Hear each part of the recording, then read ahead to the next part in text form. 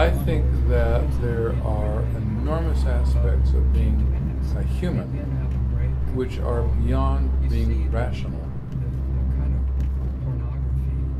If I flip a coin 10,000 times, I can calculate the probability that it will come out 4,793 heads. Notice that I knew ahead of time all the possibilities, all heads, all tails, all everything else, right? That is to say, I knew what the statisticians and mathematicians call the sample space of the process. We do not know the sample space of the process for the becoming of the biosphere or the becoming of technological evolution. So we cannot make a probability statement, which raises a really profound question which goes to the heart of humanism. How do we make our way in the world when we do not know what can happen? Reason is an insufficient guide to live your life when you do not know what can happen. How are you going to reason about it, right? So there's something very deep going on here. So since you think that the Egyptians who were in prison were radicalized because they were tortured, and this includes them and also Hari, you must have been like so disturbed when you found out about Abu Ghraib. Oh, it was unbelievable to me. It just, it flashed back, of course, to the siege where we had... There is a well-established body of theory in complexity and complex adaptive systems and so on, and I know it well. I've been part of inventing it with people at the Santa Fe Institute and so on. What if that doesn't entail everything that happens in the universe? Here's reductionism, okay? There's a theory down there that entails everything that happens logically. Now suppose we say, well, we have grounds to think that that's false. Then we say, gee, it's false. Then we say, well, now what? I mean, what is it to be in the world if there is not a body of theory down there that entails everything that happens? Can you feel the puzzle? When I first hit this, I thought to myself, good grief, I don't know what's going to happen. How can I decide what to do? And then I went through two steps that made it easier for me. I thought, life's been doing it for 3.8 billion years, so it must be solvable because we're doing it. And the other thing is that I realized I don't deduce my life, I live it. And so do you, right? Well, what are we doing when we're living our lives? We're not carrying out some sort of optimization program over a known set of variables. We're doing something radically different.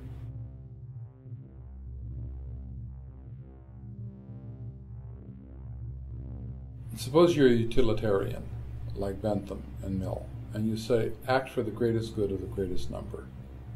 That assumes you know the consequences of your action. What if we don't? How do we behave ethically when we cannot know what can happen? We have to act not knowing. We have to. And that's not part of our training. We're trained to think, let's do decision science, right, where we have a well-specified problem and we do some optimization technique on it. Yeah, but that isn't real life. It's just not real life. So science has seduced us into thinking that it is real life, but it's not.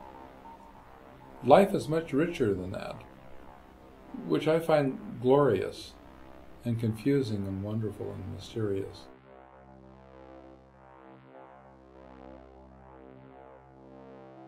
We've been spiritual probably for the last 1,000,000 years.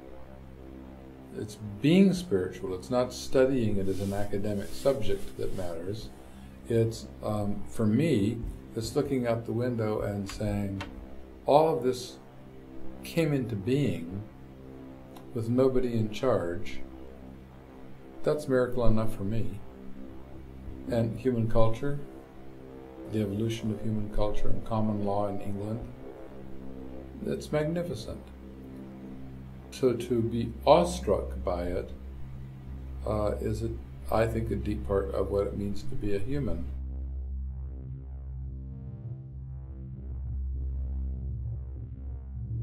If you believe in the Abrahamic God of our traditions, then there is a loving Father in heaven, and you can pray to that loving Father in heaven, and He will look out for you. It carries with it the problem of evil. For example, my daughter was killed when she was 13 years old. And that was shattering. Imagine that I had also believed in a God who would protect me and my family, and the consequence of my daughter's being killed is that I lost my faith. That would be even more shattering. If instead you believe that there is a creativity in the universe which is awesome and magnificent, it requires of us a different sense of God. Not an agent creator God who can act on our behalf, but a creativity in the universe that we can participate in.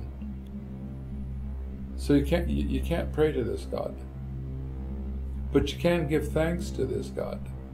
That's a lot. That's a lot to be awed by and reverential towards what comes to exist, and therefore responsible within the limits of what we can know. It's as if this invites us to grow up as a species.